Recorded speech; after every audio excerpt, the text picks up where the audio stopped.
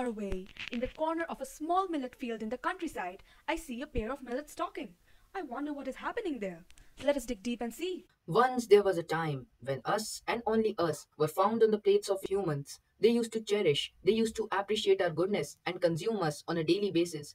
There was a time when us and only us were spread along this wide field you see in front of you. But now it is covered by corn and wheat, and we are secluded to the small secluded piece in the corner.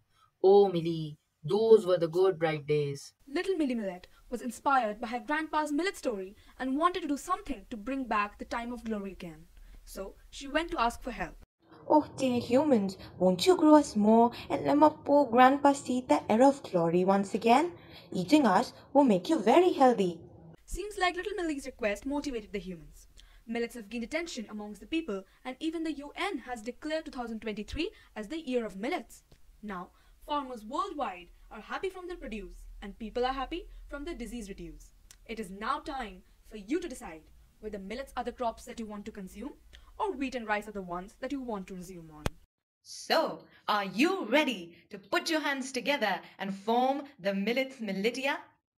You know it's good for you, good for the planet, and good for the farmers too. Millet is truly the grain for hope to gain.